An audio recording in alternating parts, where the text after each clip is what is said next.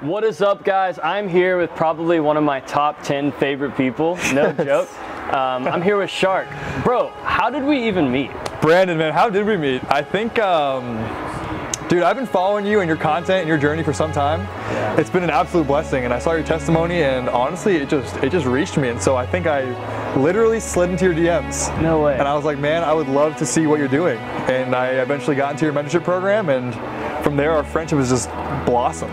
It's just blossomed. Dude, so where were you at in that season? Because I heard some of your testimony last night. We're here at a men's retreat right now, about 16 Christian business owners, and yeah, you were just sharing some of your stories. So, dude, talk to me about where you were at in business and in life. Yeah, so the business was essentially my life at that point. You know, I was really in that season of just committing myself and really trying to grind something out and make something for myself. So I had a construction/concrete contractor coaching program, which is a whole new story, dude, that's in itself. But we were just stuck, you know. We were just stuck with all the metrics of our acquisition costs were through the roof. We just didn't have like solid basis, and so I saw that you helped coaches scale, specifically faith-driven coaches, and I thought that was one of the, you know, a mission I can get behind. And so, you know, our business was doing well. We were doing 30 to 40K a month. We just had our best month yet, and we were looking, you know, how do we take this next step? You know, what did it look like? And I saw what you were doing with the growth funnel, and me and my partner had 2 poppin' Instagrams, honestly, but we weren't getting any clients through them, not as many as we should have.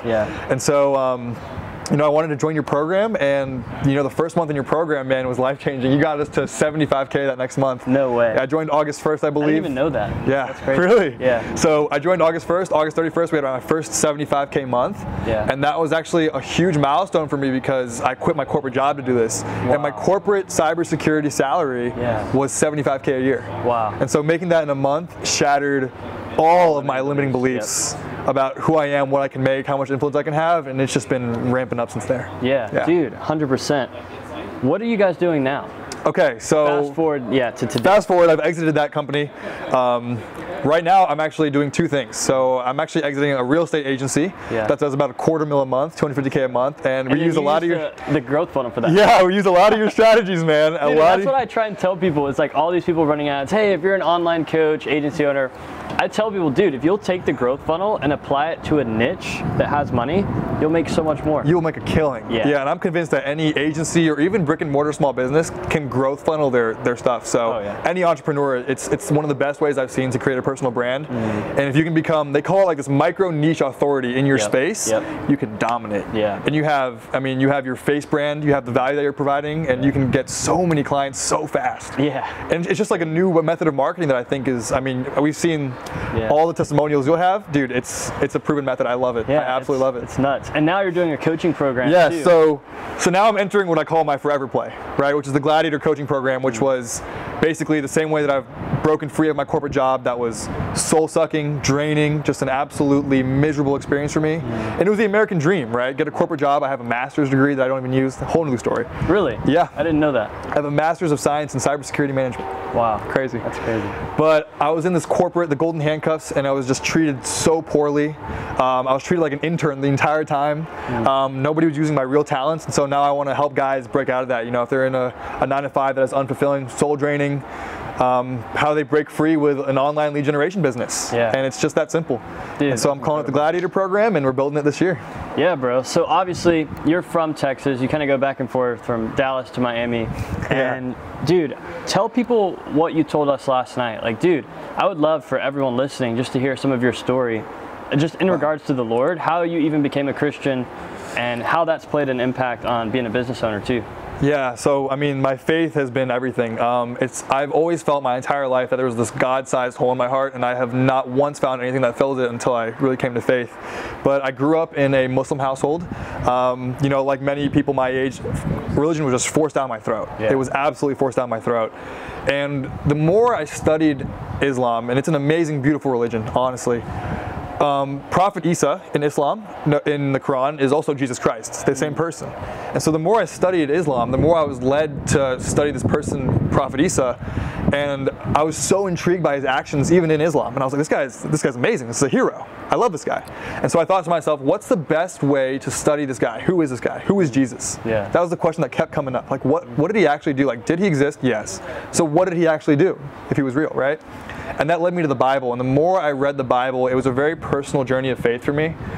The more I read the Bible, the more I was like, I love this. My heart was moved immediately. It felt like that God-sized hole in my heart, honestly, was filled. Wow. You know, I felt like I was finally understood, almost. Like all my struggles suddenly had a system and a methodology behind it. Yeah. And just, I would always walk around when I first came to Christ. I remember I used to like have this like vision almost every day that I was walking around with this golden cross behind me, and I was carrying my own cross, and all of these struggles and trauma that I'd gone through finally made sense. Wow. And it was no longer why me, but it was like, how can I be used? How me can be extrapolated into this world. Dude, that's powerful. And my friend Hunter and I, we basically just said one day, like, dude, we should have 12 Christian business owners fly in, drive in, and we rented this Airbnb. Turns out there was a few more beds, so I think there's like 18 guys here. I FaceTimed you last night. I was like, dude, you have to come. Dude, talk to us about what did God do in you last night? Yeah. Because last night, for those of you who weren't here, we spent some time in prayer, just really whiteboarding and just getting ourselves postured to receive from the Lord. And I know last night was special for you, so talk about that. Last night was so special for me. Wow, I don't even know where to begin, but I just had a 10K day in the agency. Today? Last night. Oh, last night. Yeah. Oh. So it felt normal. I mean, nothing crazy about it, honestly. It was a great achievement, but it was 6 p.m. and I was sitting on my couch. It was pitch black in my room, and I was eating canes. And I was sitting there and I was like, what do I do? Like, what am I missing? Yeah. And the answer was community, obviously. Wow. But I got a FaceTime from Evan, and you were on that FaceTime. And you guys were like, dude, get over here. And I almost like didn't take it seriously. I was like, haha, yeah, it'd be cool to pull up. But you guys were like, no, like you should come, Shahriq. Yeah. And Brandon, I have never gotten ready for something so fast in my life. I packed nothing. You got here quick. I borrowed swim shorts to get in the hot tub with all the guys. Wow. Because I wanted to come here, and I was like, that is a God-given sign. Like me feeling so unfulfilled in that moment, and then coming here and then having an experience of somebody actually praying for me for the first time. You know, Hunter putting his hand on my heart and saying, you know, I pray that all these addictions and vices that you've been struggling with will leave you. Yeah. It just felt, it was surreal. It was such like an emotional roller coaster of me being like almost depressed on my couch to being in this community of just faith-driven men. It was beautiful. Yeah. It was beautiful. No, that's incredible, bro. What do you feel like is your long-term play? Yeah. Because we're here praying to get vision from the Lord, and has He spoken anything to you? Absolutely. Yeah. Absolutely. I've been convinced for some time that there are people in this world that only you can reach, and there's people in this world that only I can reach. Yeah. And I'm completely convicted that God wants me to be somebody who reaches people just like me. Yeah. You know, in all of the areas I've struggled with, converting faith, being I was a fraternity president. That was a whole season of my life. No way. Yeah, I was a fraternity president, and it's something that I'm glad I experienced, but it taught me exactly what I should not be doing in my life. Exactly that. Yeah. But there's a whole like arena of guys who are stuck, who are trying to break free. And that's actually where I got the name of the Gladiator program, because we're guys who are faith-driven, who want to break free in the arenas of life, whatever that may be. And that's kind of what really resonated with me. Wow. And so my forever play, you know, we speak our goals in terms of forever. My forever play is that Gladiator program, and just getting as many people into my program, helping them break free online so they can come to things like this. They can enjoy these seasons of community and God-given worship and just fun and joy with all the guys. Yeah. Dude, I love that. It's what I'm passionate about. Yeah, like I was praying earlier, we took some time to journal and just spend about an hour alone with God.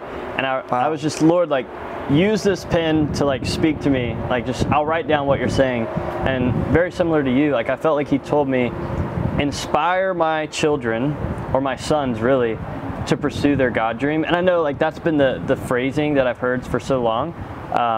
We've got some exciting things in store and coming in regards to God dream, but I believe everyone out there has a dream on their heart from God, and I think one of the best groups of people to serve, and that is kingdom entrepreneurs, and that's just really where I'm passionate about.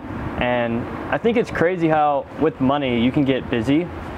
So from going from $75K a year to first month in the program, I didn't even know that, $75K a month, to now where you're at now, have you experienced any changes just with how you view money?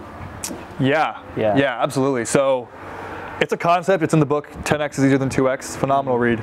But money and wealth are two completely different things. Yeah. You know, and money is just a tool to acquire wealth. And what is wealth? Wealth are the things that you just want in life. Yeah. So I want a community of amazing friends around me. I want, you know, a strong family. I want a really successful and experienced life. Yeah. And there's things that money will help you achieve in that, right? Yeah. But money is just a number to get there. You know, like we can move to the Philippines with $1,000 in our pockets and live like kings. Yeah. And have the same experience, and that's true wealth. Yeah. And dude, so, I would almost encourage people to stop chasing the money. It's and the numbers. The numbers. Right? Because it's crazy. I love how you were talking about you had the 10K day, probably a great month, and you're sitting there eating canes in the dark thinking, I just wish I had community. Right? Yeah. So money isn't all like that people think it is. It's just options. And that was the same feeling I had when I was 30K in debt, 35K in debt. Yeah. And when I'm not. Yeah. When I've been killing it this last, 4 or 5 months. Yeah. Same feeling. I was sitting there eating canes thinking, I'm still missing something. Yeah. And the whole point of this whole time together, one of the guys here at the trip, their business is run fully on Instagram. Yeah. And their Instagram got suspended. And he said something so powerful. He's like, dude, I don't even care at this point if I lose it all, because I know who my source is. And ultimately, I feel like what God's doing in this trip specifically, in person, with people who are hungry for God, is we're like, okay, I'm not my provider. He is, right? He is. So, yeah, dude, any like closing thoughts that you would say to anyone listening, just to really encourage them? Yeah, I would love to, man. And I got some questions for you too as well. Yeah, so, go for it. But one of the things I just wanted, like, if you take one thing away from this, like the one thing that, Shahriq said that, right? God wakes you up for a reason. And, some days you're not going to know what that reason is. It's going to make absolutely no sense. But you keep saying this word of being expectant. Wake up knowing that God woke you up for a reason, and just expect those blessings to come at you every day. There was a time in my life where I didn't care if I woke up or not.